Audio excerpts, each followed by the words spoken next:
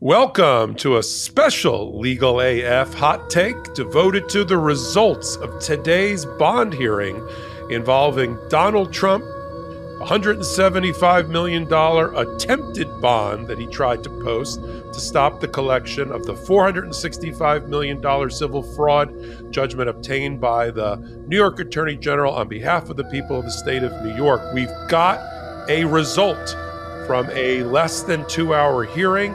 And I'm going to bring on here a new guest on our podcast and on Legal AF, retired Judge Barbara Jaffe, who for 13 years was on this same New York State Supreme Court trial level court.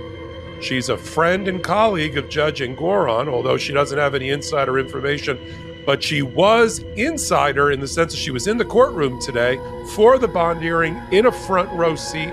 And we're going to be able to report through Barbara, through Judge Jaffe, exactly what the new deal is that was worked out today, all in favor of the New York Attorney General, all concessions having to be made by Donald Trump and his lawyers in order to keep that bond in place and stop collection efforts against Donald Trump's assets. Let me bring on Honorable Judge Barbara Jaffe, retired. Barbara, how are you? I'm good, thank you. How are you? I'm doing great. I'm so glad. You and I talked about it. We have a mutual friend, a colleague of mine that I used to work with back when I was a young lawyer. It's hard to believe that actually happened. And we said, maybe there's a moment in time when it would be great to have you on Legal AF as a new voice with your experience, 13 years, this very courtroom and courthouse that we're talking about, and having presided over Trump matters and all of that. And we said, wait a minute, the bond hearing. I said to Judge Jaffe, are you going to the bond hearing? He said, I am. And here we go. Judge, tell our audience first up front, what is the deal that was struck and how favorable do you think it is for the New York Attorney General? Well, I believe that after hearing Mr. Keiss open for the defendants and then hearing Mr. Amer open for the AG and what they wanted, and they wanted an all-cash account. Right now, that account with Schwab is not all cash, and that's the collateral for the bond. So they pretty much agreed to everything that the AG wanted, which is one, a deposit. The one thing they didn't get was a deposit with the court. That's the one thing they did not agree to. But what they agreed to with that would be that the cash account would be a money market account, and that Knight Specialty would have exclusive control over it. They can't trade or withdraw, and Knight Specialty is the surety in this case. Knight Specialty Insurance Company, which is a foreign insurance company. They're not authorized to write surety bonds in New York, but that was not even mentioned. They will provide, the defendant, Schwab will provide monthly statements, or the defendants will provide monthly statements of account to the AG, which had been resisted at first. And the pledge agreement backing up the bond and the control agreement backing up the bond would be amended accordingly. The pledge agreement is expected to be appropriately amended by Friday, whereas the control agreement, which will require Schwab to participate, it might take a few more days. And the fifth is that Knight Specialty consented to jurisdiction in New York should there have to be any enforcement proceedings. They consented to the service of process and everything. So that is something that's very helpful. A stipulation will be reduced to writing, and we can expect that shortly. So let me unpack some of that for our audience and sort of get it down to primary colors the way we like to do on Legal AF. The issue here was that the appellate division, the appellate bosses for Judge Engoron, had basically did a solid for Donald Trump and had reduced the amount of the bond. Instead of being dollar for dollar to the judgment, $465 million, it looks like they bought the argument that Donald Trump was having difficulty raising the full amount of the bond, although we've talked about on Legal AF Legal AF why that's probably not true, and that this very same company run by Don Henke looked like it was willing to put up 465 if they had to. But they reduced the amount that was required to be put up to 175 million. It's an undertaking. Donald Trump had in his organization had various ways they could have satisfied the undertaking requirement. They could have put cash, $175 million deposited into the court registry. That would have satisfied the undertaking. That's usually what you do, and on smaller amounts anyway. Donald Trump had done just that in the E. Jean Carroll case, where he had to post a $5.5 million bond rather than going through a surety and all of this process that Judge Jaffe just talked about, and pay premiums and fees related to getting a bond in place. Just put the cash in the bank. And we all wondered why he's not just doing that, because the major asset that was backing the $175 million bond was a Schwab account, as Judge Jaffe just described. But as you know, Michael, Donald Trump never likes to use his own money. Right. Well, that's true. So he wanted a buffer between his money and the New York Attorney General getting her hands on it. But the problem is, the bigger the buffer, the more hurdles you make the judgment creditor go through, the less of it really being an undertaking or a surety. Especially, and I want to hear from you in a minute, Barbara, especially when this is a case about an adjudged fraudster.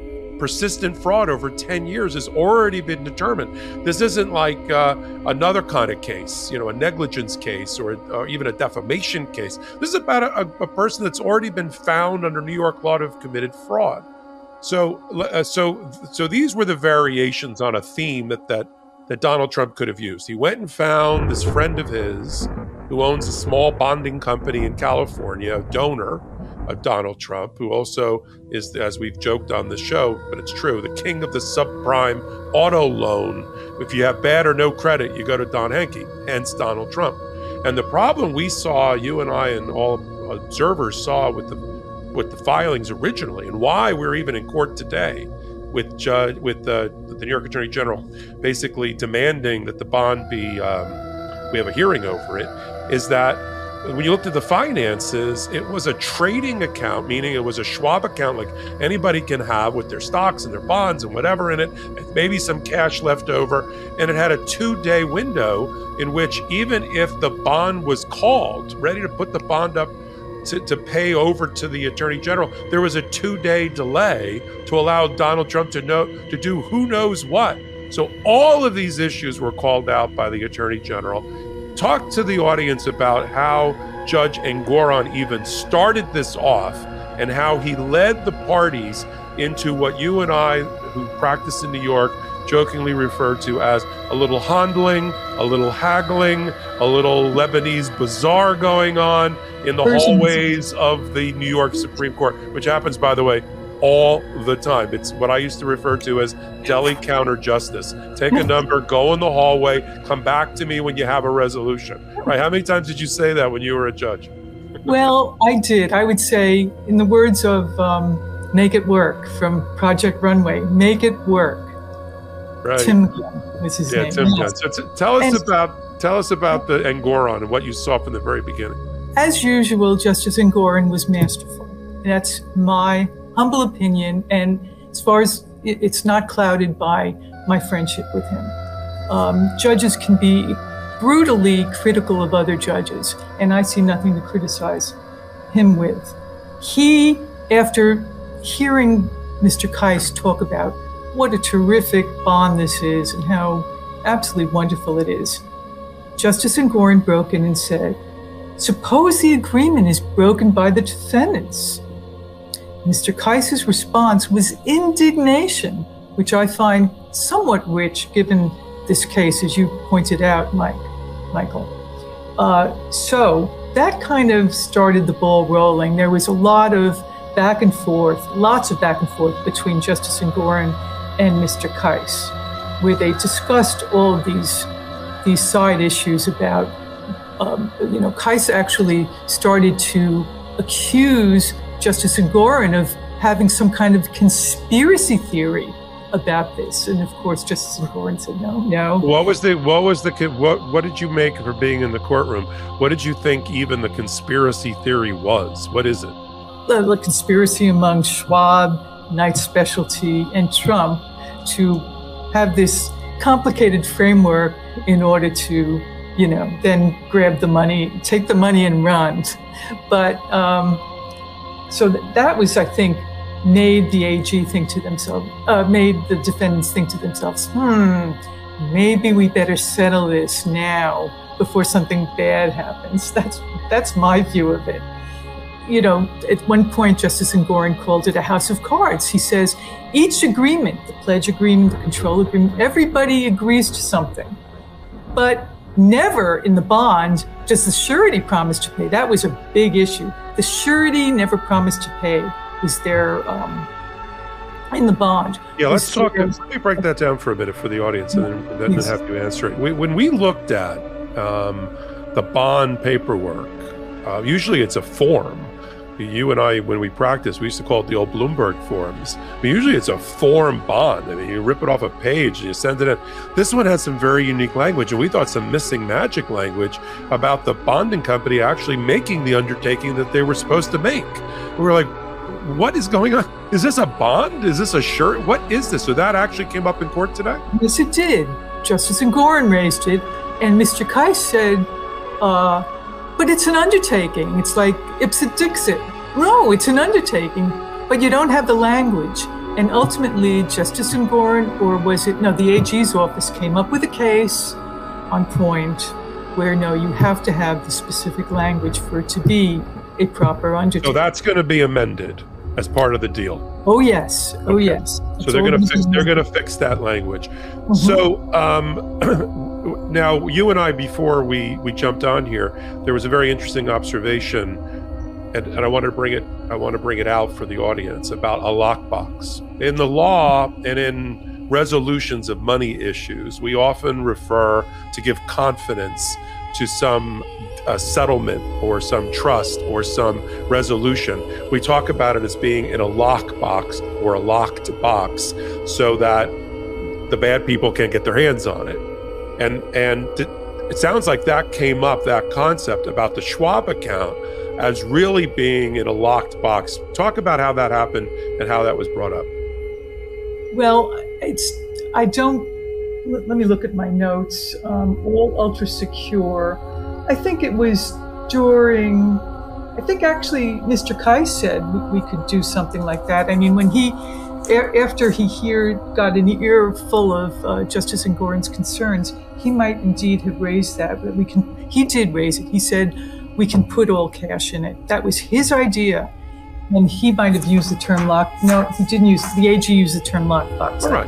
Yeah, I think so. You got the AG saying it needs to be in a locked account, a locked box, so that it's not traded, so it's not traded away from the account, so that it really is a marker, a bond behind the judgment. Look, let's not forget all of this. There is a judgment creditor and there is a judgment debtor. The judgment debtor is Donald Trump et al. For $465 million, 9% compounded annual interest running daily, basically. And you've got a judgment creditor in the form of the people of the state of New York by Letitia James.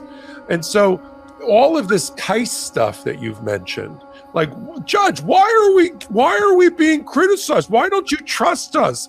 Why don't we trust you? 13-week trial, Barbara, you sat in for most of it, 13-week civil fraud trial, and a monitor in place in the form of Barbara Jones says, we don't trust you for a good reason. Of course, one of Mr. Kais's other reasons was, you have a monitor, so what do you need all this stuff for? But I'm not sure the monitor has any authority over the bond. And even if she did, let's put everybody in their proper lanes and let's do it properly. Was she there, Barbara? Was the monitor there, Barbara Jones? I did not see her. Okay, right. I've never seen her at any proceeding. And we had talked yesterday about potential witnesses being used. Donald Trump had an expert on bonding that he was going to put up. Somebody used to be the insurance commissioner or superintendent of insurance in New York. We thought, that's interesting. And some other people. But did any witnesses actually get on today at this evidentiary hearing?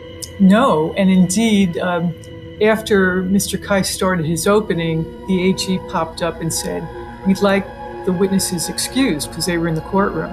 And actually, they didn't have to excuse Mr. Serio, the former superintendent, because expert witnesses do not have to be excused during trial. It's only fact witnesses that must be excused.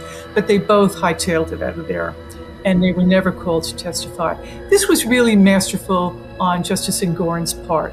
To resolve something like this is, I think, really important, and it was an excellent outcome. And by the way, something you said, Michael, before about the 400 million plus judgment that they could have written.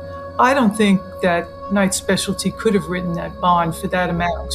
And I think that Donald Trump went to Hankey because it was only after he got it reduced to 175 and with a view to getting it down to 175. That's why he went to this company. I think you're right. Even though Hankey, who seems to be enjoying his 15 minutes of fame, I've learned more about this bonding company and Don Hankey than I ever thought I needed to know. He's on news, giving interviews, but he's the one that said, I was considering giving them the 465 or 456, whatever it was. But you're right. Looking at the actual financials that were filed by Knight Specialty Insurance, which seemed to be sort of a Potemkin village there. Right behind it, a parent company, right behind it, Don Hankey's bank account, his own, Hanky Panky piggy bank there, right? Mr. Hankey from South Park.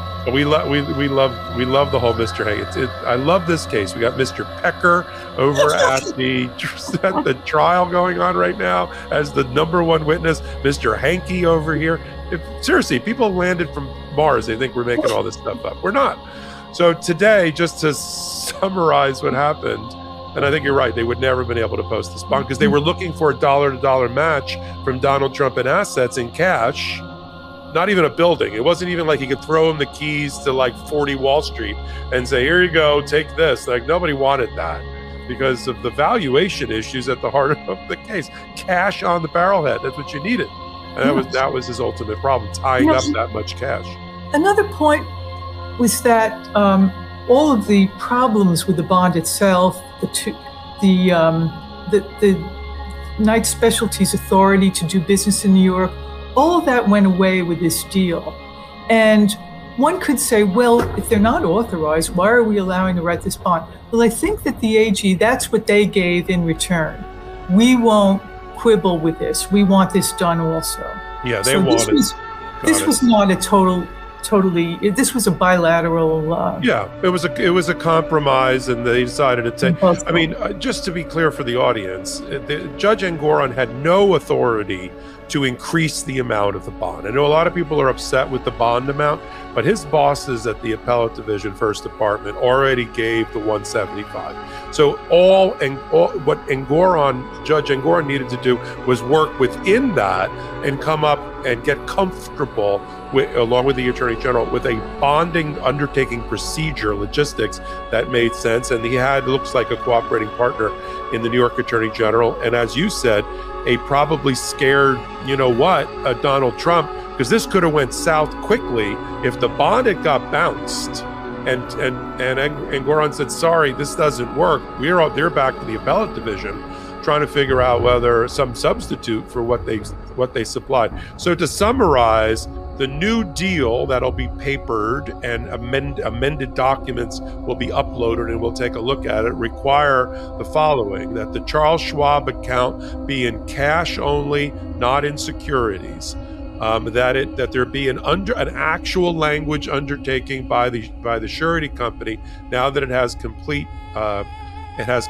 collateral to undertake to pay on the bond if there is a default by Donald Trump and he doesn't pay. So we'll have that. It's going to be like a lockbox cash account that's dedicated to the collateralization of the bond with that new change in language.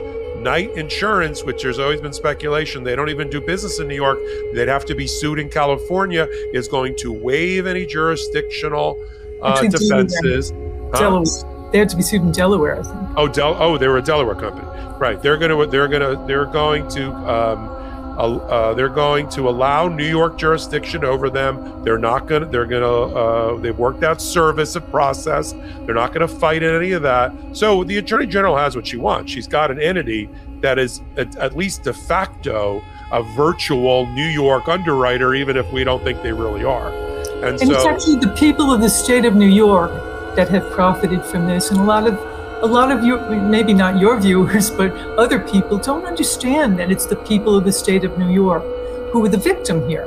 Oh, yeah. I mean, one of the things that I agree with you, I think our audience does, but we like to reinforce it. One of the, even when it's listed, for instance, and this is the way we do it in New York, when the Manhattan DA listed on their Sandoval notice that got resolved today about the things that they're going to be able, they want to be able to use against Donald Trump if he takes the stand. And Judge Merchan already today, and I have another hot take up on that one, has already said that he's going to allow back to Judge Engoron for a minute, every ruling and decision by Judge Engoron, including the gag order and the violation of the gag order, is fair game and cross-examination of Donald Trump under the Sandoval ruling. Even there, when the prosecutors listed the name of the case, the Judge Engoron's case, they listed it properly as The People by Letitia James. That's because right. That's her role. She's not, everyone's like, where does that money go? It goes to the general treasury of the people of the state of New York. That's right. Right? And it gets used for whatever purpose the legislature decides to use an extra $470 million. And I look forward to watching your hot take on the criminal proceeding, because I didn't get to see that. Yeah. Well, I'm really looking forward to that. See, there is a God who liked legal AF and Midas Dutch, because what he decided to do today, he or she, whatever your deity, is to cut the trial short. They already ended the trial because, and this probably chapped the backside of Donald Trump, a juror had another commitment and the judge accommodated it. You know Donald Trump's thinking, what, I couldn't go to the graduations, I couldn't go to the Supreme Court, oral argument, and we're taking a half day on this? Yes, we're taking a half day. They did oral argument, opening statements, they did the Sandoval ruling, they did some other housekeeping, and then they're done just in time for our hot take about the bond hearing before we reconvene tomorrow back at trial with, I assume, David Pecker. But Barbara, we love having you on the show. You and I talked about doing something like this a number of months ago, just looking for the right opportunity. You bring a voice that's different than what we already have we have former prosecutors, 30 years, and Karen Friedman Agnifilo. We got criminal defense lawyers and others like me, Michael Popok. But to have a former judge who sat in that courthouse, who presided over Trump matters, we got to have you again. Will you do it with us? Absolutely. It was a real pleasure. Thank you. Great. Thank you very much. And when we get the documents, you and I'll review them, and maybe we can get back on and talk about whether they complied with the stipulation. It's always an issue. There's always an issue. It's always an issue whether Donald Trump will actually comply with the orders and stipulations and things like that. So again, Michael Popok, joined by the Honorable Barbara Jaffe, formerly of the New York State Supreme Court, and we're updating you about what happened today in the bond hearing. We have a deal. The bond will be in place as long as Donald Trump doesn't pee in the sandbox again, and he gets that Schwab account in order, and the Manhattan and the New York Attorney General is happy. So until my next hot take, until my next legal layoff, this is Michael Popok, joined by Barbara Jaffe, reporting.